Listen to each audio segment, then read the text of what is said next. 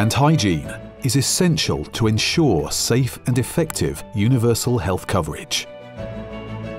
All health professionals should follow the hand hygiene guidelines, including nurses and midwives, who represent the first point of care in their communities.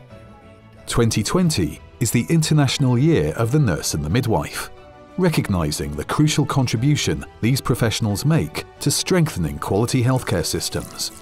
So the theme for World Hand Hygiene Day this year is Nurses and Midwives, clean care is in your hands.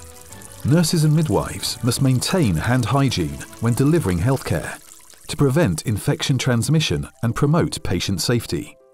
In healthcare settings, clean and safe care starts with nurses, while midwives' hands make all the difference for mothers and babies. Healthcare workers, including nurses and midwives, are the champions in the fight against the COVID-19 pandemic. Hand hygiene practices are the first line of COVID-19 infection prevention and control, and a crucial tool to protect healthcare services. Infection prevention and control leads should empower nurses and midwives to provide clean care.